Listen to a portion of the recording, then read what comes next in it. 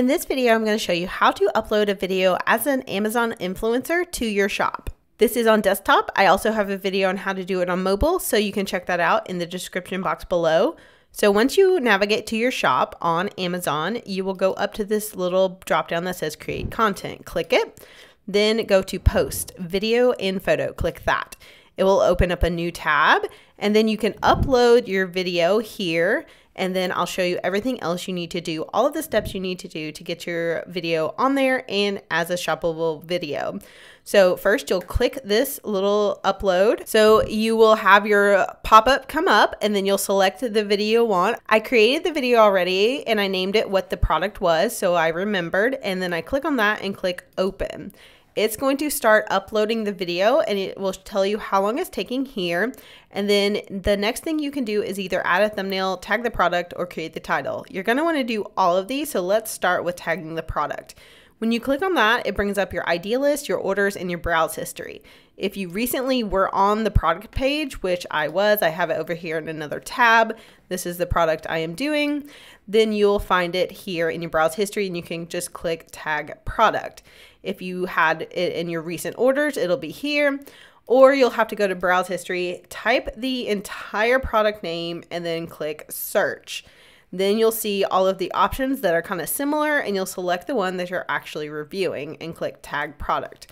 When you're done, you click done. And if you have a short video, you can see in the time that I was tagging the product, it already uploaded, so that's great.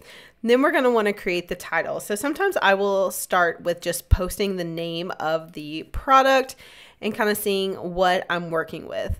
So we can see that that's obviously too long, so we're not going to use all of that. So let's just delete the second half. And then sometimes I like to go back to the product and kind of scroll down and see what questions people were asking and what the other videos are showing. So this just has a customer review, so that's not really that helpful, but we can go down to the questions, and there's a lot about sand sold separately. Does it come with sand? So maybe something with that.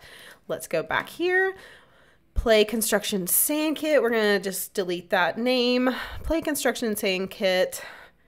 I'm gonna add review since I made a review here. And then let's say comes with sand. Comes with magic sand and toys. So they usually recommend you go under 60 characters because that's what's going to show. Comes with sand and toys. Let's just do that for now. And then we can change the thumbnail if we don't like this one. If you're trying to save time, you can definitely just use whatever they've auto-generated, but I usually like to change it to something that is a little bit different. So I will sometimes just take a screenshot that I like better and change the thumbnail, or I will do something with an arrow or some text. It kind of depends on the product, honestly. With this, I'm just going to do a screenshot that I liked better than the one they chose. It took me like 5 seconds, and I think that people will click that more.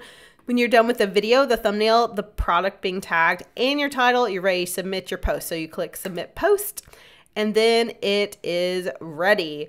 This has to go into the queue to be approved, and most are approved and published within 5 hours.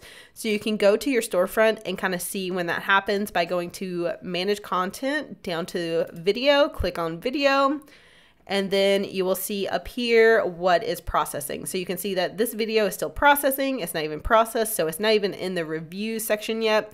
When this changes, it will say in review, and then when it's done, it will say published. So that's how you upload and have a video shown on Amazon in your storefront as an Amazon influencer. I hope this was helpful.